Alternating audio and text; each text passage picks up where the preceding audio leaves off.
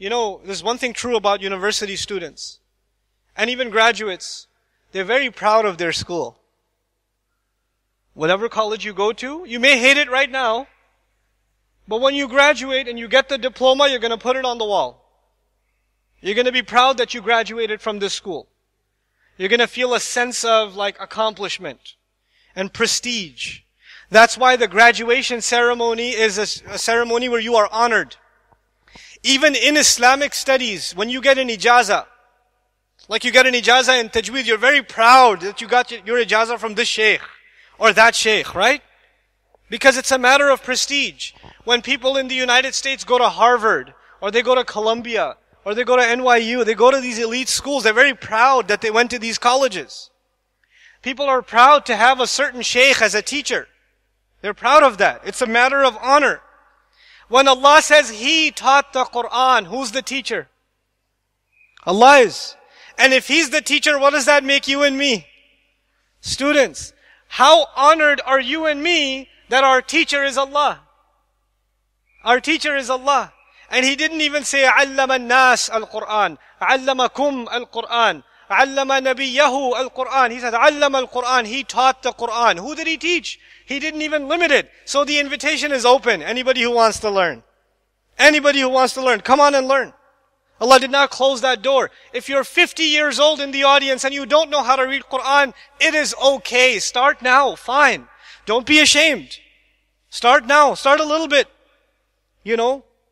And other people in our community, when somebody comes to you at the masjid, or somebody comes to you privately and says, look, I'm a professional, I'm an accountant, I'm a doctor, I'm a dentist, I'm an engineer, but I don't know anything about the Quran, I can't even read. Last time I read, I was 8 years old. Don't be angry at them and say, astaghfirullah, how could you do that? Don't do that, man. They came to you. They came to you. Respect those people. Honor those people. Maybe Allah sees them as more valuable than what you've been doing. They made hijrah to Allah. They stepped on their pride. They're so educated in their field, but they admitted their ignorance of this in front of someone else. That's humility before Allah. Allah loves humility.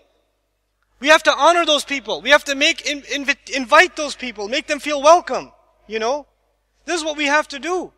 And our Muslim society is like that. Not all of us are literate in the Quran.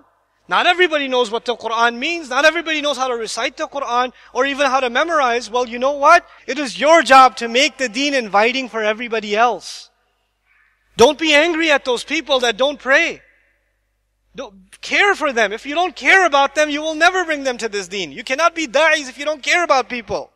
You have to care about society.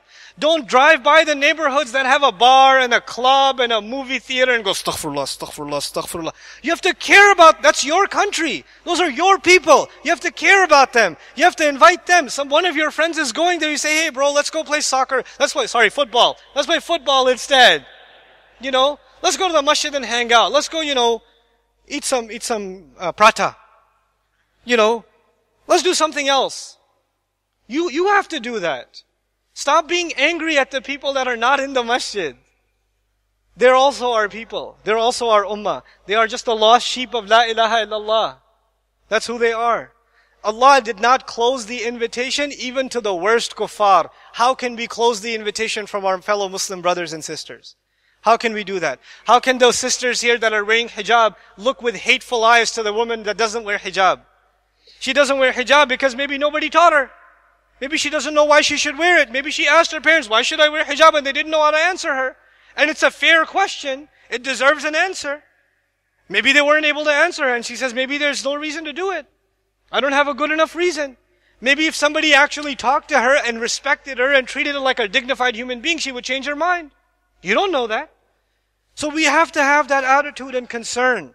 Wallahi, this is the sunnah of our Messenger sallallahu alaihi wasallam, to teach the Quran with love, even to those who hate. To teach it with love, even to those who hate.